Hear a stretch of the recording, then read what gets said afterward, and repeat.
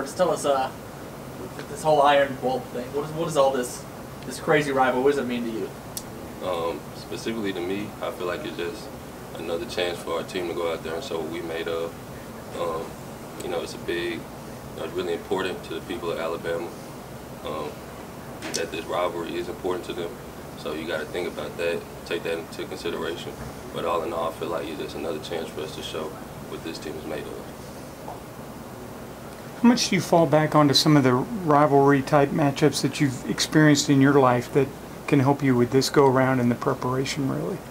You know, the rivalries that I faced in my life, what you can take from those are, you know the team is going to, I guess play a little bit harder, play with more grit because of the importance of the game. You know what the game means to them as an individual and as a team.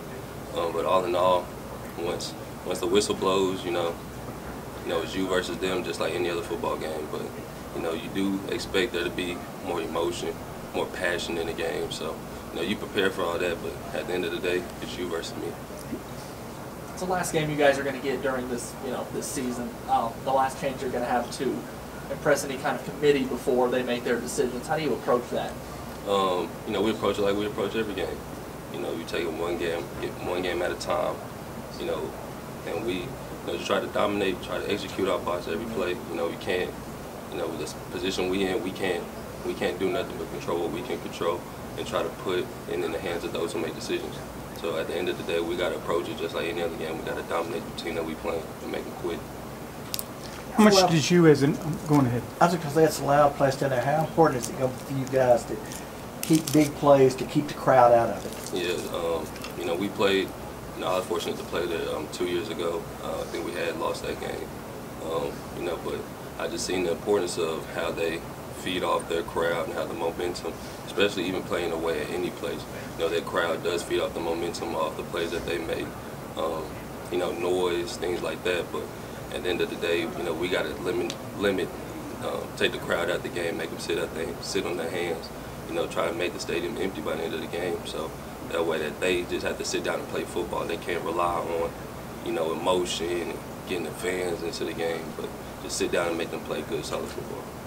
How much do you as an individual cherish this moment?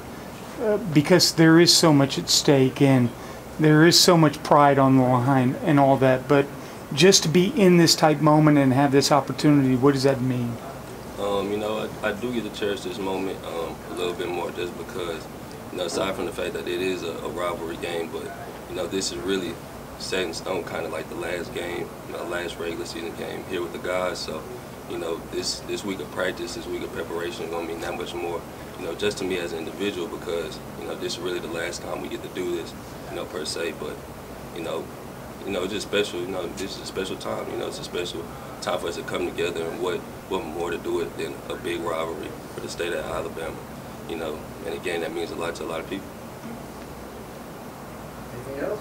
As a guy that's been in this game before, playing, starting, anything that you can get with Mac, prepare him mentally for what he's about to face? As far as what we do out there in practice, I feel like that's all we can do, just kind of get prepared for the speed of the game that he's going to see.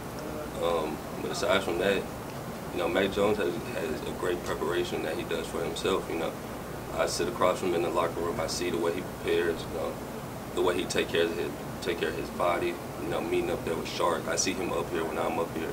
So I mean, me as an individual, us as a team, we can just help him with his confidence. But as far as preparation and how to execute the plays when they're called down the distance and how to manage the game, I feel like Mac Jones has come a long way in doing that. I feel like he's understanding the importance of being a good quarterback, being a great elite quarterback. So I feel like, we got all the confidence in Mac Jones, but I already know he's doing the necessary steps that he feels like we need to do to execute the game plan. All right. Thank you.